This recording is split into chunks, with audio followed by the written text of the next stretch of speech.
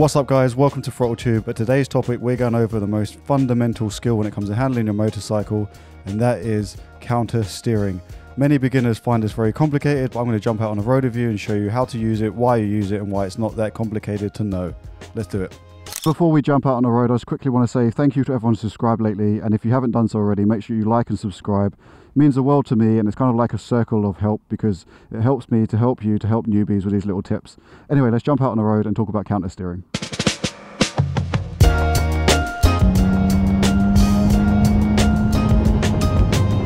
Right team, let's not blue ball the situation, let's get straight into it. What is counter steering? Essentially, counter steering is turning the opposite way in which you want to turn. Basically, when you turn a motorcycle, as you turn the handlebars to one side, it's going to want to tip into that side because you've taken away its base. Naturally, as I go around a corner, if I'm going to go to the right, I'm going to push my steering the opposite way. So I'm actually going to push that right handlebar away from me. And obviously, if I'm going to the left, it's the opposite. I'm pushing my left side away from me. So we've got this left turn coming up here. I'm essentially pushing this one away, and as I push it, it tips the bike over. And what you want to do is lean with the bike. Now, if you add a lean to it, it's going to emphasize what you're doing, and that's why you see people leaning around corners. So as I go around this right hand, I push this handlebar away from me, turns the bike to the right. You've got to think of it like a gyroscope. Motorcycles like to stand up when they're moving. The faster they get, the harder they are to turn, which means the more you have to really emphasize pushing on those handlebars. And if you're a beginner rider and you get into a panic situation, you will tend to freeze and lock your arms, when the best thing you want to do is relax and just push the handlebar one side or the other. Now, you could do this all day if you like, and I definitely recommend you get out on the road and practice pushing,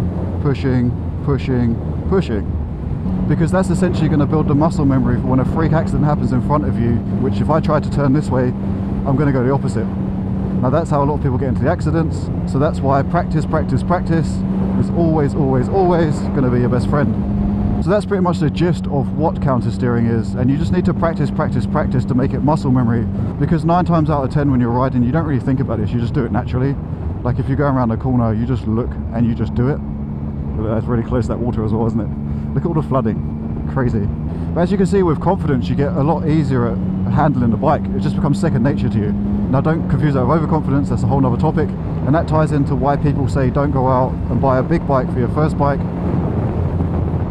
Because if you overcook or undercook this basic point here, you're going to end up going straight into that bush in front of us, or you're going to overcook and go that way or wash out. And trust me, your tyres can take a lot more than you think. Just push that steering and look to where you're going, and I almost guarantee you 9 times out of 10 it will make it around that corner. You've just got to trust that sweet science of counter steering, and it will never let you down. So what happens if you get it wrong? Basically, as I hinted at earlier, if you don't put enough emphasis on turning around the corner or too much, that's pretty much where you can have a bad day.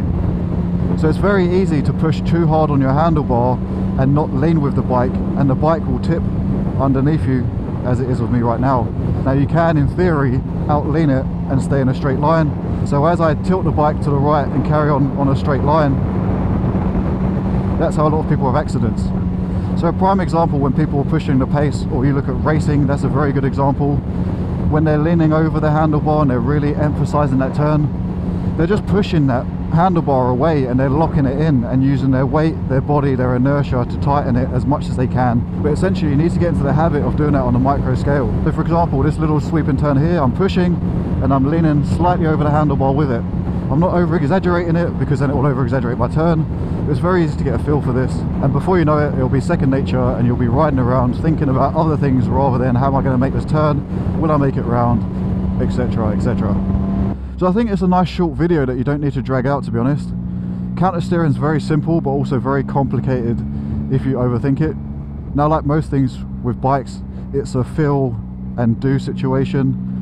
Don't overthink it, because that's when you get into accidents.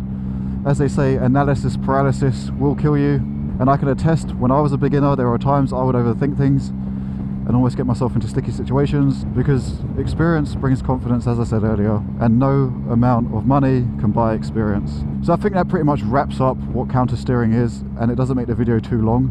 If you want to know anything a bit more, just ask in the comments, and you want me to cover any other topics, just let me know. I'm more than happy to do so. As I said at the beginning, please comment, like, subscribe, because it helps me to help you, and it's an awesome little return on investment, because I get to put some videos out and it gets to help somebody out there. Anyway, I'm going to go get some gas, because this tuned bike chews through gas. And don't forget, there's no substitute for practice. Peace.